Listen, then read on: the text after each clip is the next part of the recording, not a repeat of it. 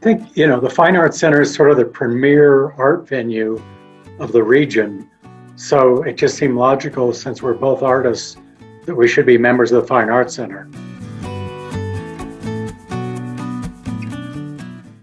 And unlike Nard, whose career has been in art from the get-go, I didn't start painting until my 30s, but I grew up also with being surrounded with art. In fact, my paternal grandfather's name is Art. He was a wood carver, and he's widely collected in the Pacific Northwest. Either Annie or Church and State. But I think what might edge out both of them is at Curtain Call, having Scott do the introduction of the play.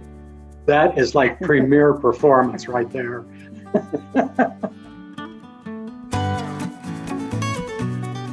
I want to give a shout out to both the Deco Lounge, because they present local artists, and as well the museum shop.